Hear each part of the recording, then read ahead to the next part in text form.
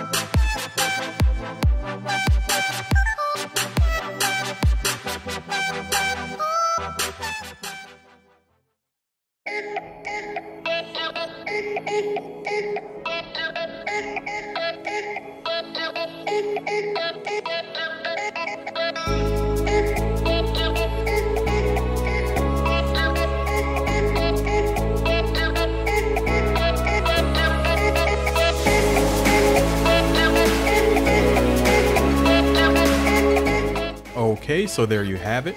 This protector was sent out to me for review by Anneks. I've already installed it for the Galaxy S8, so I'll link that video down below. As you can see here, this is a pretty nice protector for your Galaxy S8 Plus or S8. It's got a pretty nice glide to it. It doesn't have that sticky feeling that you get with some film protectors, and you're not going to have any issues pairing it with a case.